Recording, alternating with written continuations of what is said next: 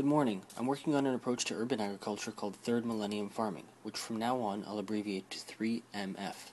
3MF is about using city biowastes such as grey water and black water to grow microcrops, such as algae and grass, which along with some additional types of city biowaste such as compost and industrial waste, will be used as feed for micro-livestock, insects, which will then be humanely euthanized, baked, and pulverized to produce a new ingredient called protein flour.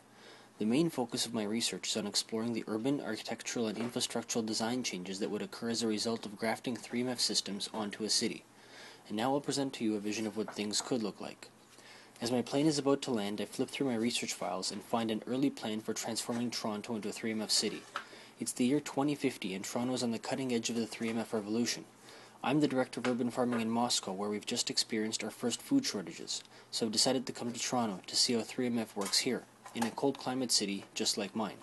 As darkness falls, the city glows green. At night, the bioreactors are lit artificially by wide-spectrum LEDs. Algae are a tough plant that can withstand the 24-hour growth cycles.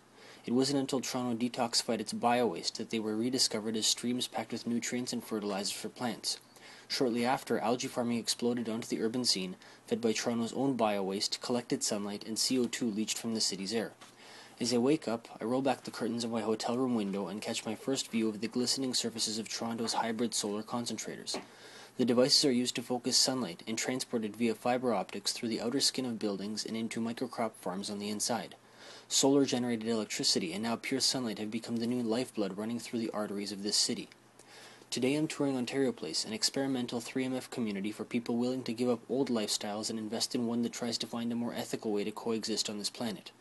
As I enter the restaurant Pavilion, I see people eating all kinds of insect foods. I still don't get how people can eat insects, but then again 25 years ago I'd cringed at the thought of eating raw fish. And today I love sushi. As we begin our tour with the architect of this tower, she starts to explain that mixed use and 3MF have a symbiotic relationship. The algae core housed inside of this building feeds off of building biowastes like grey water, black water, and exhausted air. And a building housing a community that lives and breathes 24 hours a day, 7 days a week, provides an uninterrupted source of these types of biowastes and exhausts. As we exit the elevator, my feet touch grass and I look up to be amazed.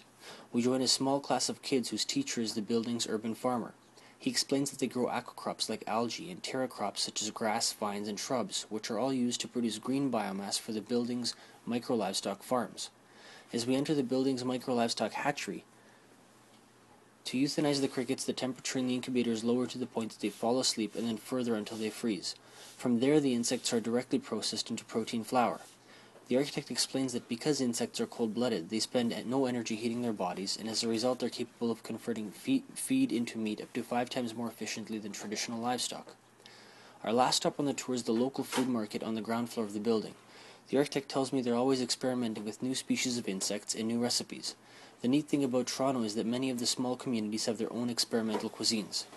As we leave Ontario Place and walk back through the restaurant Pavilion, I come across this year's winning recipe for the UN's food ration contest. It's a single cookie that meets an adult's nutritive and calorie requirements for a day. I pick up the cookie and take a bite, and as I do, new guests that are just entering the pavilion look at me in disbelief as I eat my first insect food.